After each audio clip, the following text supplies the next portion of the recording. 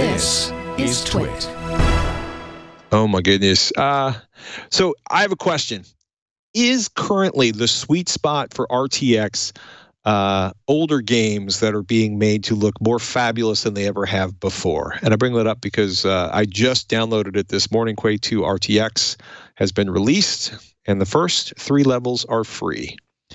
Cue the first taste is always free joke. Excited about this one? I am, and I think you're right that you talk about the sweet spot. Instead of showing a before and after where it's the best that a studio can come up with in like 2017 to 2019 graphics, and then say, but if you turn RTX on, it's a little bit better, especially in reflections and certain types of lighting and things, and then you kind of stare at the before and after and decide, is this really worth investing in a new graphics card to do this? But when you look at an old game that everybody remembers and you know how it looks, and you can look at the before and after shots too, and it's like just night and day. Where before it looked very flat, and they did what they could. Carmack is an amazing developer, but there's only so much you could do within the technology of the time. And to come back, and we've seen Quake 2 projects that incorporate path tracing for at least, I think, 10 years now.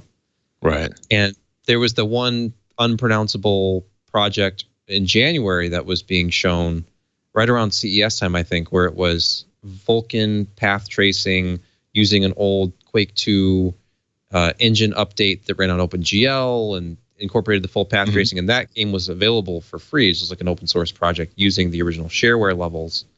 So it's really cool that NVIDIA kind of getting behind this and it turning into one of NVIDIA's studios, which I think is their Lightspeed studio, if I have the name right, coming out with this and giving away those original shareware levels. And if you want to buy the whole game, it's only $5 on Steam.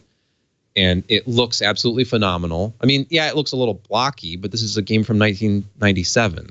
But the light, I think it really does make a pretty compelling case for, look, even with these old graphics, look at what ray tracing can do. Look how much more amazing and immersive this game looks with ray tracing.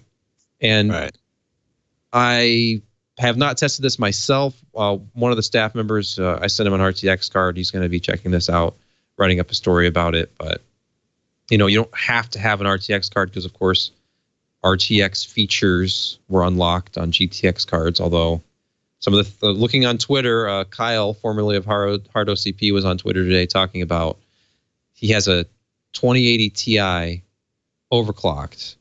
Right. And at 4K, he was getting about 25, 30 frames a second. So it's pretty demanding to run real-time ray tracing, even on a 1997 shooter. Did I say sweet spot? Well, hey, not at 4K. Was that at 4K. So yeah, 1080p is probably 1080p, you could probably hit 60 frames a second consistently, but you're pushing it with 4K. You're pushing it probably even at 1440p, but we shall see. Oh my goodness. That's 4K is hard. That's all I'm going to say.